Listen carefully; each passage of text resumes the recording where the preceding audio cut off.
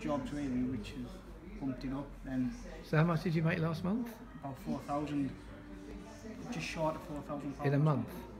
Which was an exceptional month because you do it part time, but Yeah. it shows you the potential. It's there, if you know what I mean. But since I've dropped on Google, I have been quiet. Like last week, I think I made about £500 last week. But I've dropped down. But when I was at the top, that's when I was getting 2 jobs every night, going out, getting home, going straight out. I wasn't in the house. What happened? We reckon last week Google redid their algorithm, so a lot of people dropped last week, and it's something we have to contend with all the time. Is natural search the natural listings is something that we have to constantly battle against. So Ricky does a lot of work to try and help combat that, but it will drop from time to time. There's nothing we can do about it, but what we need to do is to just keep doing what we've always done. So it's not unusual, but it is interesting how important it is to be on on those first 2 pages. But the star ratings make a huge difference. I think that's when they say it, and I've asked them, she goes, "Oh, you towards the top, and you had a lot of reviews, and I've read through your reviews, and I was happy to take you on," sort of thing, if you know what I mean. So that's working.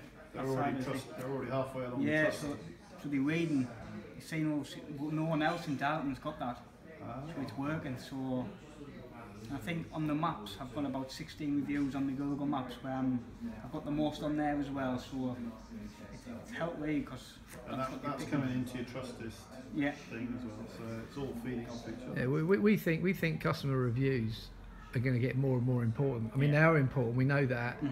But we just think from a digital and a natural and a customer experience, we just know those reviews. So the more and more reviews we get, the better it will be. See, when I did that barn conversion, it was 22 locks. He was he does advertising in America, so he's knows his stuff. And he said our website was one of the best. He said you had all the best reviews, so that's why I've gone to you. So obviously it's working. Because he'll know what he's on about as well with website stuff. And getting on with phone calls, okay? Yeah, I haven't had any in terms of once you've got people on the phone, are you confident with? Yeah, I'm near enough getting every job. Every now and then I'm getting car keys where I have a rad for that as well, so I'll phone him, tell them the registration, the car, if he can do it.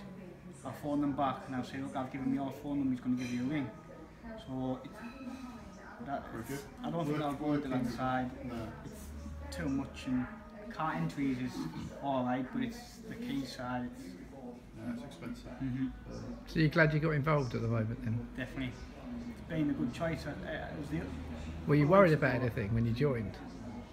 No, because I think I had a good chat with Carl and Ricky beforehand, and what they were saying, I was been in the business before, so I knew it's a hard business to be in. And I spoke to them, and I looked at the thing, and I spoke to Carl, who had just joined, and he was getting high up on Google, and he was getting busy.